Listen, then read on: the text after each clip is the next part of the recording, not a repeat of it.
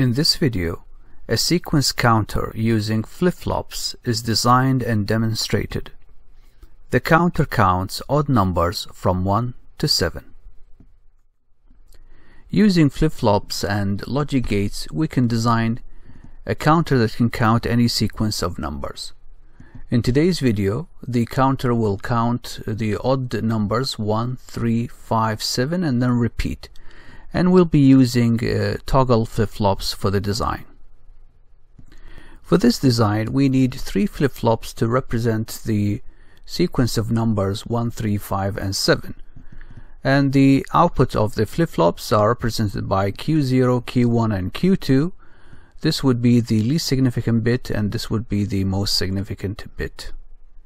Given the 3 flip-flops, we construct a truth table called the current state, which represents all of the possible outputs from all zeros to all ones. And the table here represents the next state, which is the required outputs based on the sequence of numbers to be counted 1, 3, 5 and 7. Starting with the current state of 0, we should have the next state 1. And when we have 1, the next state should be 3. And when we have 2, it should stay 3. And when we have 3, we should get 5. And when we have 4, it should stay 5. And when we have 5, the next state is 7. And when we have 6, it should stay 7. And when we have 7, the next state should be 1. So this gives us the truth table for the next state. This truth table here represents the required inputs of the 3 flip-flops based on the outputs from the current state and the next state. Keep in mind that a toggle flip-flop, the output will toggle whenever the input is at logic 1. As an example, let's see how T2 column is constructed by comparing the Q's from the current state with the next state. So here, for example, the current state Q is 0, while on the next state is 0, so no toggle, so the input should be 0. Here we have the current state is 0, while the next state is 1, so toggle, so the input must be 1.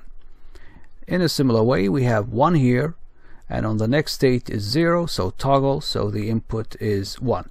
And in a similar way, we construct T1 and T0.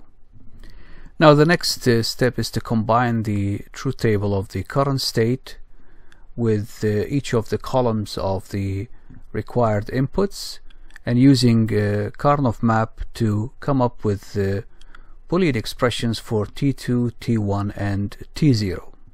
So these are the Karnaugh maps for T2, T1 and T0, and by applying the simplifications we can come up with the Boolean expressions for T2, T1 and T0. And this is the block diagram of the implemented sequence counter. For the T flip-flop we are using JK flip-flop, and we can convert it to a T flip-flop by tying together the JK inputs.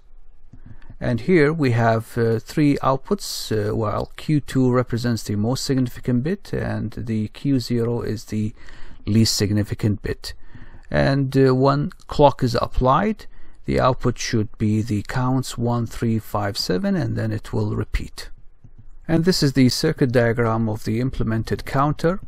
To generate the clock, we are using an SPDT micro switch coupled with a debound circuit to manually generate pulses at the output. And for the flip-flops we are using CD4027, which contains 2 JK flip-flops, and the 3-bit output is connected to LEDs to display the counts from 1 to 7. And now for a quick demonstration of the sequence counter.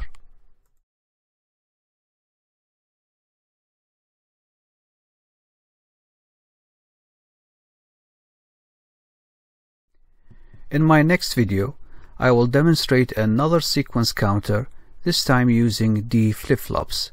Thank you for watching.